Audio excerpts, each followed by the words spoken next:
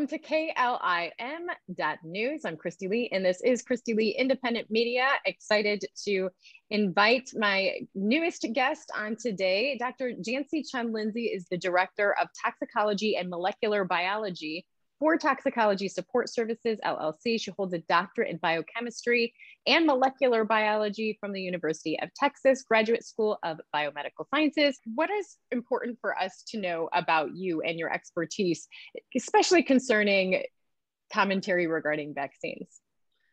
Sure. Hi, Kristi. Thanks for having me on. I practiced toxicology for quite a few years. I'm an expert witness. I'm a consultant, primarily in the legal arena. I do civil and criminal cases. I work all over the country. Recently, with the genetic biologics or the gene therapy vaccines, I've kind of piped up as to my feelings on both rushing these untested vaccines out and the severe side effects that we're seeing that should have stopped the campaign a long time ago if things weren't corrupt, to be frank. And now you can add to your resume that you were the latest victim of censorship, most recently getting kicked off LinkedIn. Can you tell me about what that was like and the reasons given? Yeah, so I've been kicked off a couple times. I got back on again. It's funny that you brought that up because I just responded to LinkedIn and they showed me the posts that got me kicked off, and they were essentially scientific articles that I put up on LinkedIn. Which they didn't feel that I should put up there as a scientist. I guess, you know, they have their policies. And so they said that I had not followed their policies on misinformation. And I just think that's funny because I got kicked off Facebook the last time for posting a CDC article on the 14 deaths and 397 cases of cardiomyopathies that they were studying. And I literally took a picture of the CDC page and I posted it.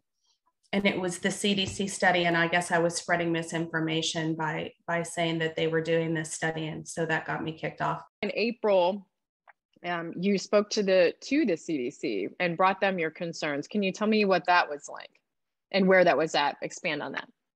Yeah, so I was actually given a chance to speak in the public portion comment through a lottery type deal that they have set up. Basically, I tried to whittle down into 3 minutes my big concerns.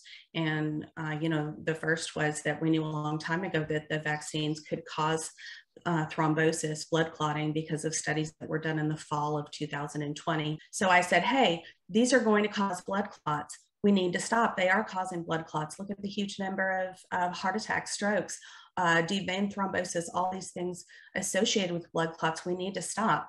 2, I brought up the sterility problem, reproductive problems, because of potential cross reaction to the syncytin-1 protein that Drs. Woodard and Yeadon had brought up. Then the third thing I said was there's a possibility for immune escape because of the way the vaccines are made. They're leaky, which means that you can still get, they're not a perfect, what we call a perfect vaccine.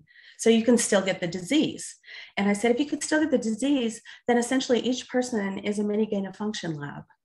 When you have that level of malfeasance and corruption, you better get out there and protect your own kids, because the government is not looking out for you and they're not looking out for your kids. And I have no problem saying that because that's the darn truth.